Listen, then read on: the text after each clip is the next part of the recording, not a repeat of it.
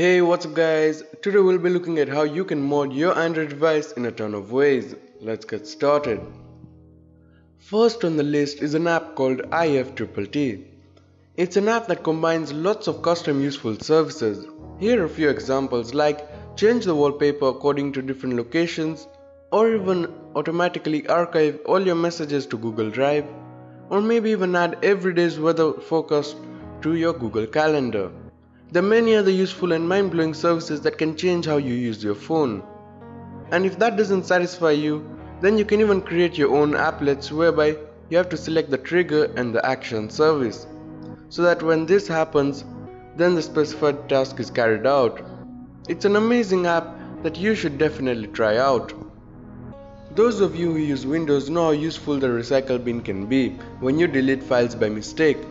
Now if you want the same feature on Android, then download Dumpster, which will act as your recycle bin, as it saves your photos, videos, music, documents, and even stores your uninstalled apps as APKs. You can restore all the files, but when you feel like the deleted files are no longer needed, then you can simply select Empty Dumpster to clear it all. Moving on, we have Navbar Apps. Now this is the app that you should be using to customize your navigation bar, that too without root access. Here you can change the color, that is, have it change with the app, or choose your own custom color. You can also add widgets to your navigation bar, like a battery bar, or maybe even a custom image, or even emojis. The app also has support for a music visualizer that will appear every time you play music.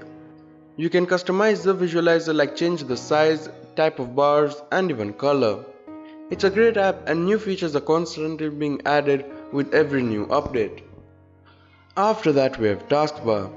So it adds a translucent arrow to the bottom of your screen that when you click on gives you access to your most used apps.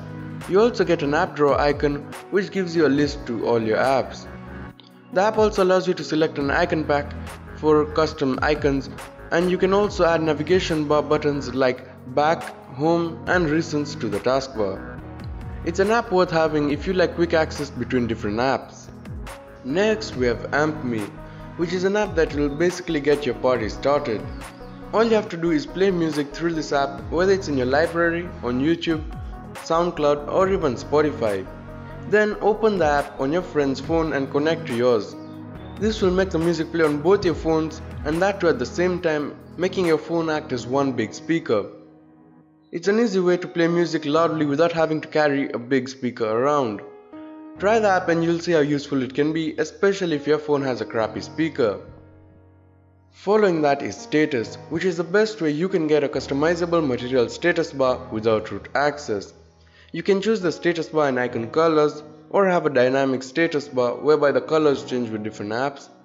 You also get to select which icons appear on the status bar, and even different designs for the icons like stock, circle, or even retro. The app also lets you customize the status bar for each and every app. It also includes a help section in case you're having problems. Last but not least is wave control. So this app allows you to control music playback by waving your hand over the phone. Like you can hover your hand over the sensor to play or pause the music, wave once for the next song and wave twice for the previous song. But you can change the actions to suit your needs. You can also control calls by waving to silence or end the call. Other settings include screen off mode only, meaning that it only works when the screen is turned off. So this app can be very helpful, especially if you play music in the car, so that when the phone is docked, all you have to do is wave your hand.